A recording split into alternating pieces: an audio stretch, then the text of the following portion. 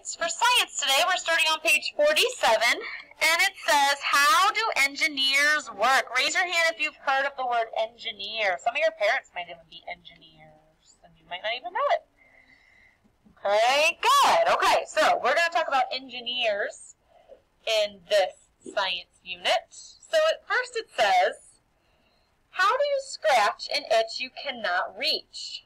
What can you do if you want to scratch an itch that you can't reach? Gwen? Okay, have someone scratch it for you. This answer to this question is almost a little kind of hard because engineers are people that like design things and kind of make things. So it's kind of wanting you to think like that when it comes to how you can scratch your back if you can't reach it. What could you do? Mason, what do you think? Okay, you could buy a back scratcher. This one, it wants you to make a tool that you can use. So it's going to say you can design a tool to scratch it, or to reach your back, to reach your itch, I guess I should say.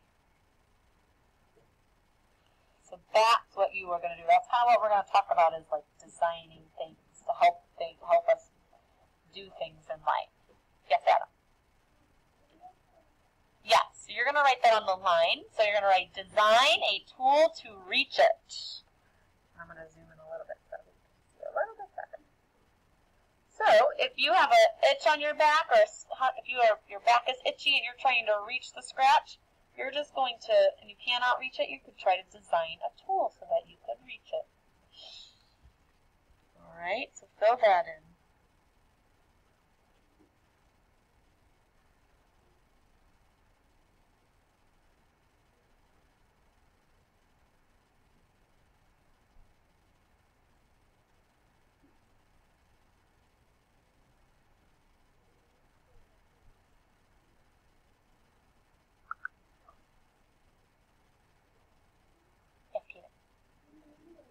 Yes, please. Yep. Design a tool to reach it. Right on the line, just like I wrote.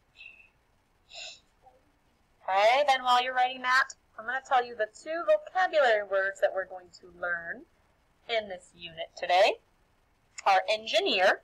We're going to learn what an engineer is and what an engineer does. And design process. We're also going to learn about the design process. So you're going to write this on the line also. The line's at the bottom.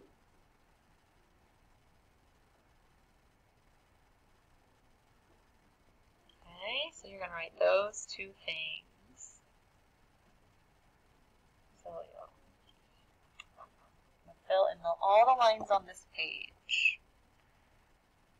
All right, on page 48, it says problem solvers. And it says an engineer uses math and science to solve everyday problems. Engineers work on many kinds of problems. Some engineers design robots, like this one in the picture you can see. Some engineers or others plan roads, and some design cars. So those are some different types of engineers. So we're going to skip the little active reading part. Down here, I'm sorry, here, let me keep reading on to the page 49, and then we'll go back to the other one.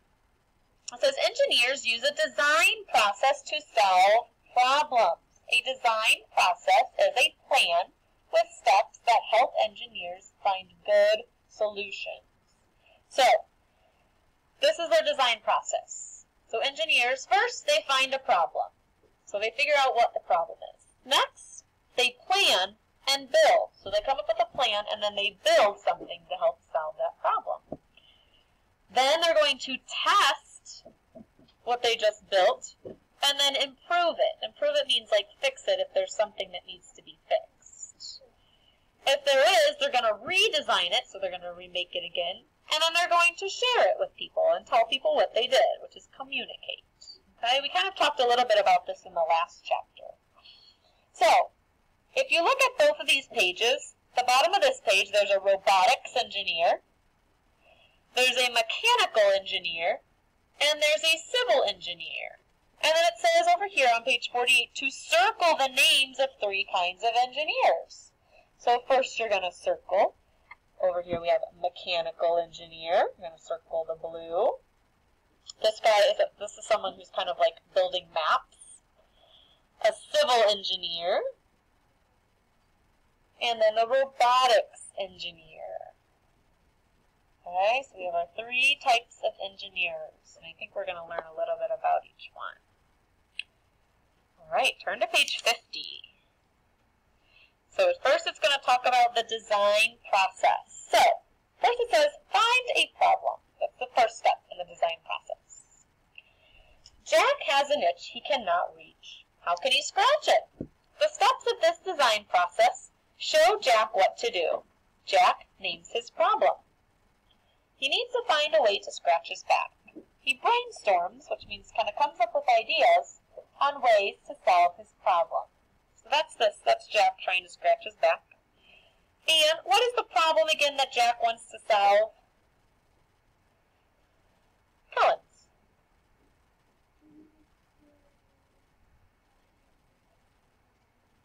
Right. He's trying to reach the itch on his back. So that's the problem. So we're going to write reach, R-E-A-C-H, the, T-H-E, itch is I-T-C-H, on, O-N, is H-I-S, back. No, it doesn't take long. Those are all really short words. That's what he's trying to do. He's trying to reach the itch on his back.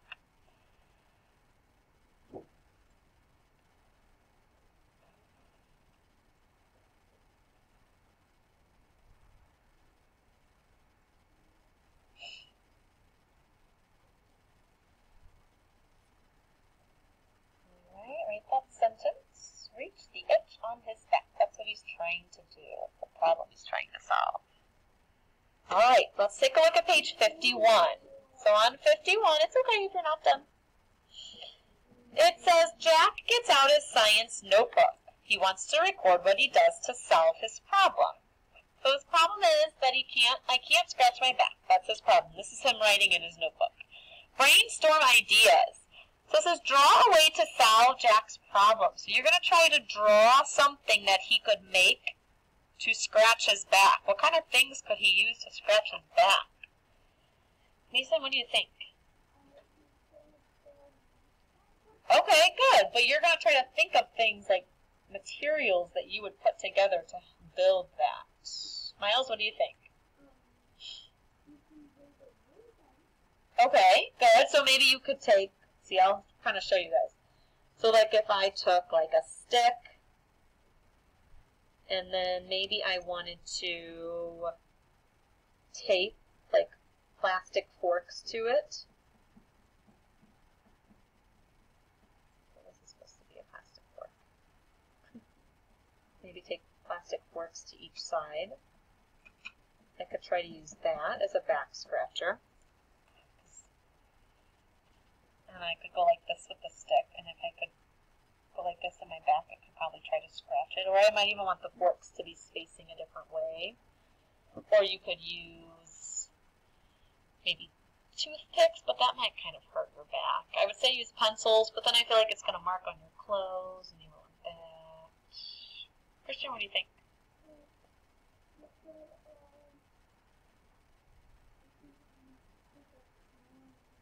Oh yeah, a comb. That's true. Yeah, that's a good idea. Good, that's a good idea. Good. What else, Claire?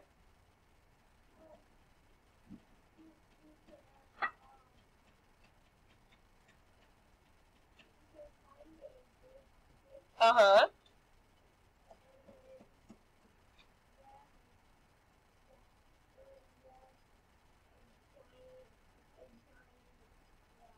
Okay.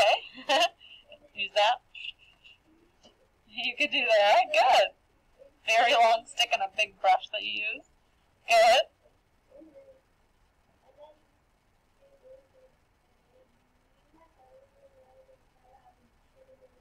Oh man, oh, that would really hurt.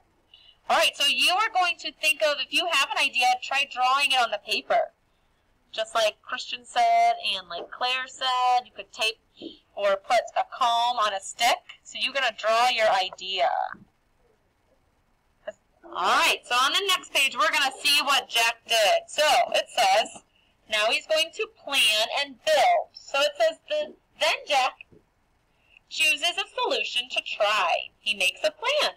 Jack draws and labels his plan. He chooses the best materials to use. So here's his plan that he drew. So he has a paper tube, like a paper towel, like the cardboard paper towel roll. He's got some green straws, and then he's got some red tape to hold it all together. Okay? At the bottom, it says, what material is Jack using to hold the straws to the paper tube? What is he using to hold those straws to the paper tube? Miles? Tape. Good. So you just have to write T-A-P-E. Tape. Using this red tape to hold the straws to the tube. T-A-P-E. Yeah, that one's pretty easy. While you're writing, I'm going to go on to the next page. It says, Jack builds his back scratcher. He uses the materials he chose and the plan he made. So that's him making it using red tape, straws, and a cardboard tube. All right. Go on to the next page. We're almost done with science. Number 3 says test and improve. Jack tests the back scratcher with a friend. They try the back scratcher to see whether it works. Does the back scratcher solve the problem? So look at what they're doing. Does it look like it's scratching and it's helping in this picture? No. What could they use instead of straws? What do you think they could use? Yeah, they could use forks. Mason, what else?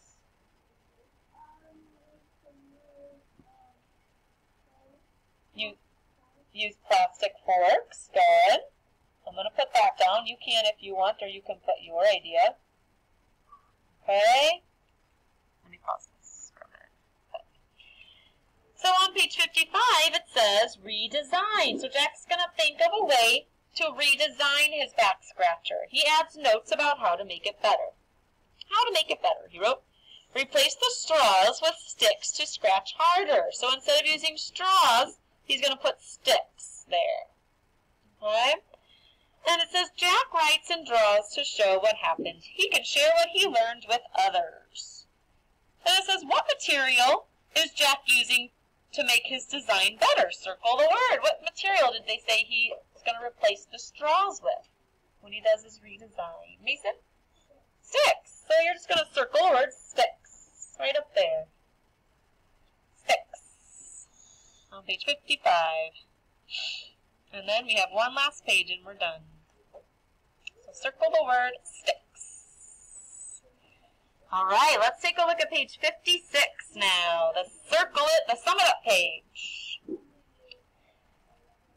1, circle it. Circle the step of the design process shown in the picture. So, in this picture it says how to make it better. Replace the straws with sticks to scratch harder. Is that finding a problem, plan and build, or is that when he decided to redesign? Christian. Redesign, yeah, because he replaced the sticks, or he put sticks instead of straws. Good. So when he takes something out and adds something in to make it better, that's when he redesigns. Number 2, answer the riddle. I solve problems using science and math. The design process leads me along the right path. What or who am I? What is that, Logan? No, it's a person. Remember we just learned about a person? It's up on the board that uses math and science to solve problems. Miles? Engineer. Good job. A-N-G-I-N-E-E-R. And it's up on the board too if you can't see it. Alright, so once you circle that word and you write engineer, that is the end of science today.